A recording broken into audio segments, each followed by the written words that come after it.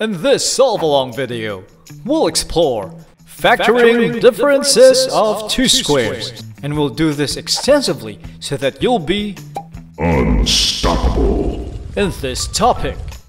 The techniques used for factoring polynomials are pretty varied, and one of the methods you can use for factoring polynomials is the difference of two squares formula. So if you have no clue how to expand the add times subtract pattern for polynomial multiplication, or you haven't seen our video of it yet, then be sure to click the I button. Because if you don't have that knowledge, I can guarantee that you'll be making these facial expressions watching any video about factoring differences of two squares. Factoring is just the opposite of expanding, which is why factoring differences of two squares is highly dependent on your ability to recognize the add times subtract pattern. So, your experience expanding this pattern will help you a lot. There will be a 3-second countdown before I start solving each problem. You can pause the video to solve it on your own first, and then continue playing the video to see if you're correct. Alright, let's start factoring differences of two squares.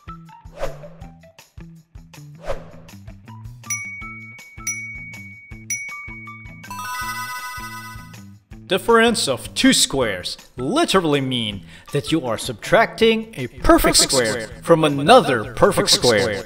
This means that the first thing you check is the minus sign in between the binomial. Because without that minus sign, the principle behind multiplying conjugates cannot be applied. Next, you can identify if a binomial is a difference of two squares by checking if both terms are perfect squares. And if they are, then label the roots as a and b. Equate a squared to r squared. Taking the square root of both sides will result in a equal to r. Equate b squared to 81. Taking the square root of both sides will result in b equal to 9. This binomial fits the difference of two squares pattern, which is a squared minus b squared, where a is equal to r and b is equal to 9. Last, factor the difference of two squares using the formula for a plus b times a minus b, and substitute the values of a and b. The final answer is r plus 9 times r minus 9. Don't forget to check your answer by expanding it using polynomial multiplication as shown here.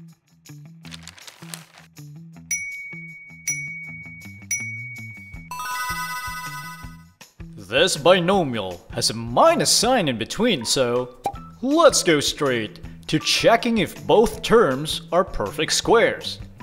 Let a squared be equal to t squared, and let b squared be equal to 121. This binomial fits the difference of two squares pattern, which is a squared minus b squared, where a is equal to t and b is equal to 11.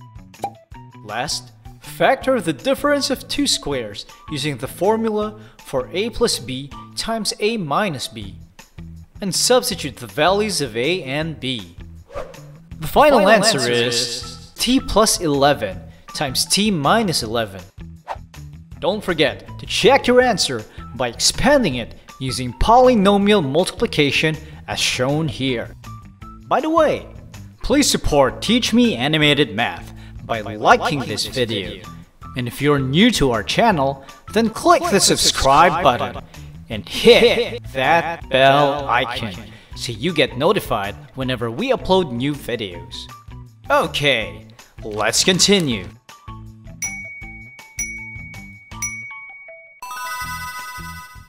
Let's try something a bit more challenging. At first inspection, it doesn't look like any of the two terms are perfect squares, right? But since they seem to have a common factor, let's factor out its GCF, which is the integer 2. That's more like it. Both terms now look like they are perfect squares. 81x raised to 4 is equal to the square of 9x squared, and 16 is equal to 4 squared. Next, factor the difference of two squares using the formula for a plus b times a minus b, where a is equal to 9x squared and b is equal to 4. Nice, right? But it doesn't end there. If you look closely at 9x squared minus 4, doesn't it seem like it would also fit the pattern for a squared minus b squared? So, let's try that. 9x squared is equal to the square of 3x, and 4 is equal to 2 squared. Let's factor another difference of two squares using the formula for a plus b times a minus b, where a is equal to 3x and b is equal to 2. And because we can't factor anymore at this point, the final answer is 2 times 9x squared plus 4 times 3x plus 2 times 3x minus 2. Don't forget to check your answer by expanding it using polynomial multiplication as shown here.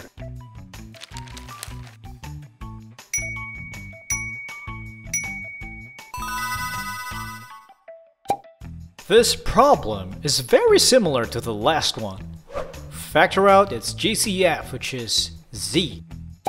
Check if it fits the pattern a squared minus b squared. 625z raised to 4 is equal to the square of 25z squared, and 1 is equal to 1 squared. Next, factor the difference of two squares using the formula for a plus b times a minus b, where a is equal to 25z squared and b is equal to 1. The binomial 25z squared minus 1 also fits the pattern for a squared minus b squared. 25z squared is the square of 5z, and 1 is equal to 1 squared.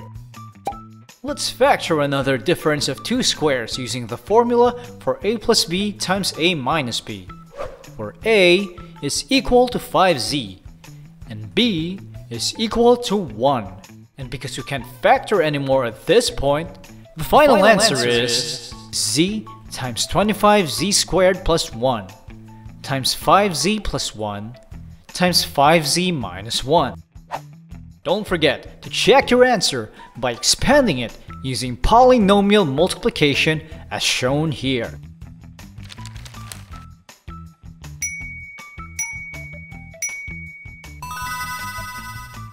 Now, if you love the chain factoring from problems number 3 and number 4, then you'll enjoy number 5 even more.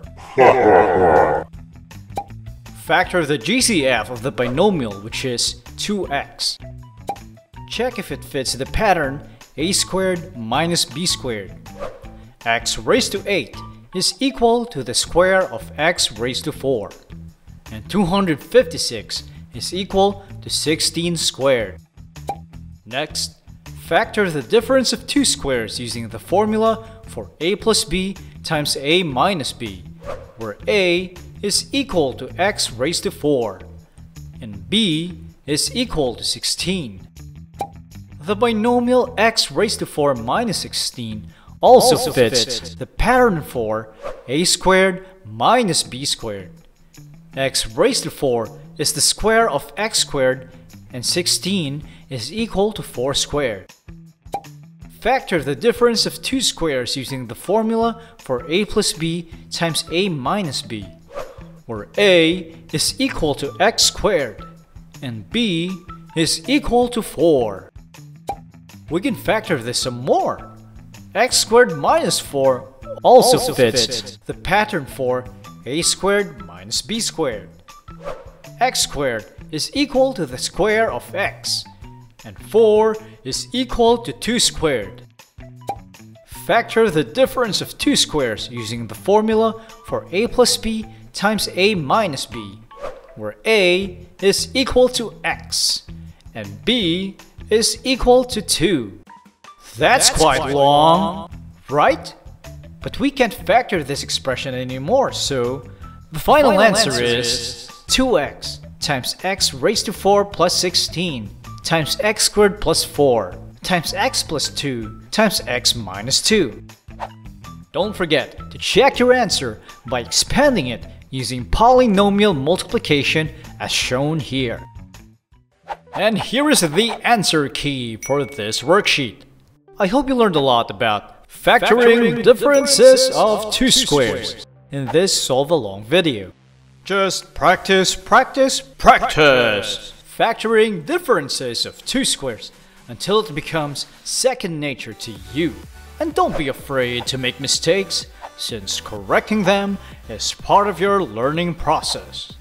Our next solve-along worksheet video is about factoring quadratic trinomials with leading coefficient 1. This factoring technique involves trial and error, which is why we split it into multiple parts so that it is easier to understand. But don't worry, because our video will have step-by-step solutions that are very easy to follow. So be sure to subscribe to teach me animated math. And don't miss out. See you next time.